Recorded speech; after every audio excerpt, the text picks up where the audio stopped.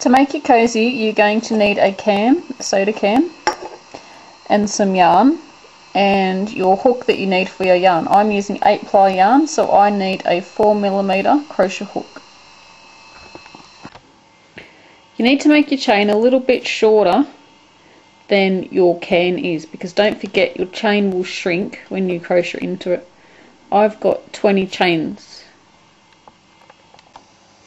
Into your second chain from your hook, you're going to work 1 single crochet, and in each chain across you're going to do 1 single crochet.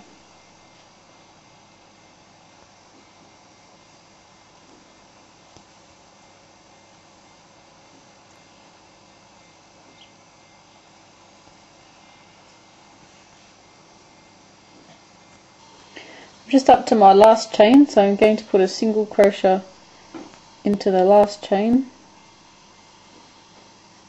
and chain 1 and turn our work. We're going to be working into the back loops only, and we've done our first, our chain 1 counts our first stitch, so we're going to be working into the back loops. There's our front one, and our back one's on our hook. We're going to be just working into our back loops only. This is the first time you've done this. This may be a little bit fiddly at first, but once you get used to it, it'll become a lot easier. So just working into our back loops only, making a single crochet in each stitch. We want to do this until the end of the row. I am at the end of the row, and you need to work into the chain from the previous row. This can be a little tricky.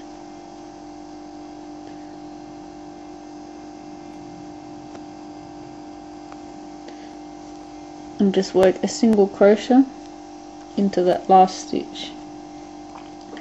Going to chain 1 and turn our work, and repeat the previous row. Working in our back loops only, we are going to do 1 single crochet into each stitch. And we want to repeat this on each row until our piece of crocheted work becomes long enough to wrap around our can.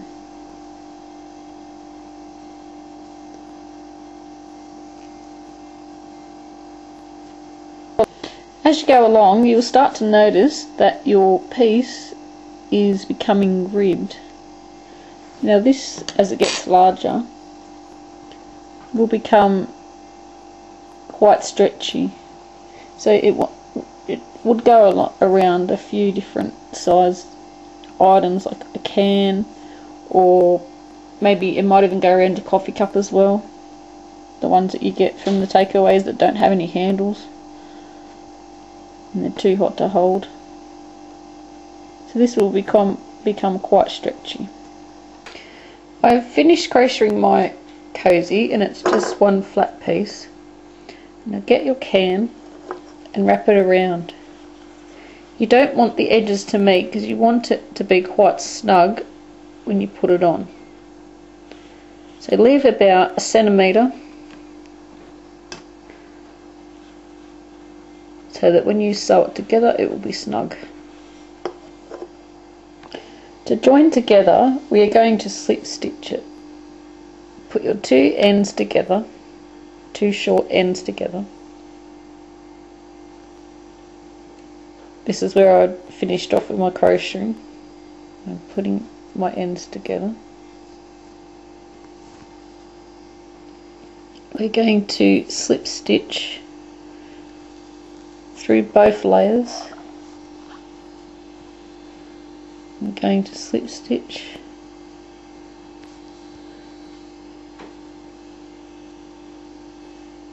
all the way across.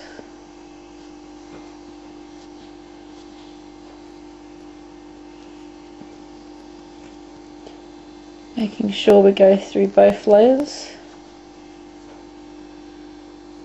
and that you keep it even so that when you get to the end it matches. After you've finished slip stitching your cozy together,